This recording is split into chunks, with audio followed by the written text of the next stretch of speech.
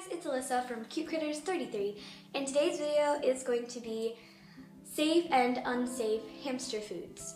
So we're going to start off with vegetables, and just to let you guys know, I'm using my list that I got off of Hamster Hideout, and I will link that full list down below.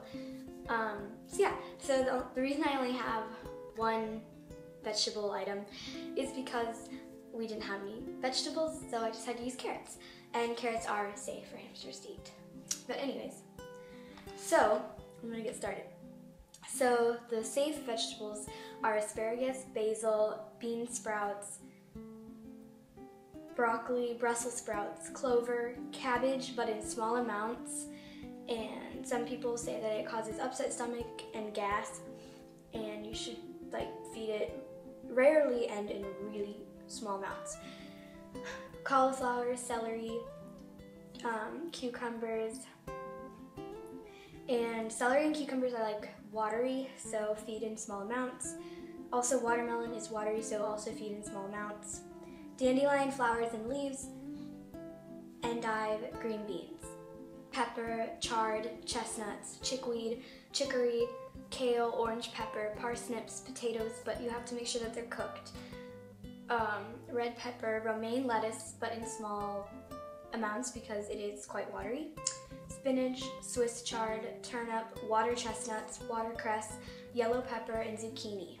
Other veggies that contain a lot of water and should only be fed in small amounts are carrots, corn, peas, squash, and sweet potatoes. The next section is other foods, and alfalfa, a small bale once a week, almonds, but only sweet almonds, baby food, no onion, garlic, low sugar, and containing no preservatives, buckwheat, brain or wheat germ, brown rice, cooked or plain, cereals, low, no sugar, cheese, mild, lower fat, small quantities, dry toast, whole wheat, no white, flax seeds, small pinch every night or every other night, hay, a small handful a week.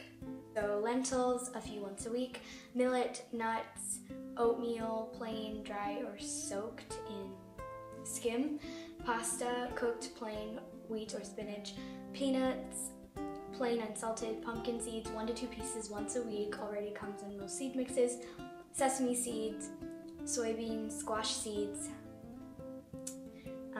sunflower seeds. The next section is meat/protein foods, and I don't really have any of these, so that's why there's nothing on the table.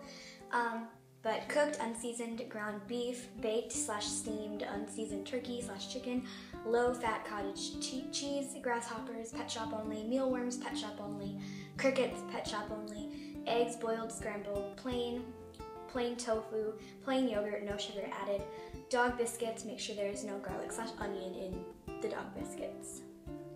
Additional foods should only be fed to Syrians.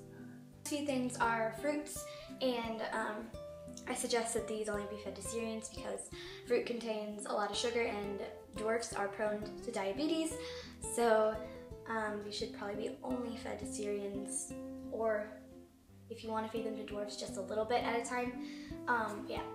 So the fruits are apple, make sure it's seedless, bananas, blackberries, blueberries, cantaloupe, cherry, grape, but seedless grapes, honeydew melon, mango, papaya, peaches, remove the pit though, pear, plums, remove the pit, raspberries, starfruit, strawberries. And with the fruit contains a lot of water, or water content, most fruit does, so feed it in small amounts. Don't give them a whole bowl of strawberries or a whole apple or something like that.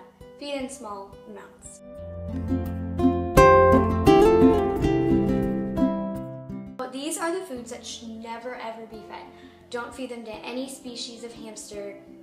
Don't ever feed them to any hamster. Chocolate, because it's toxic. Onions, garlic, peanut butter, it can get stuck in the pouches. Don't feed it from the jar. You can feed it from, if it's in a recipe, in a treat or something, that's fine because it's already, mushed up with the wheat and stuff. But don't feed it alone. So, yeah. Sandwich meats contains too much salt, apple seeds, citrus fruits, canned foods and other processed foods, candy, junk food, pork,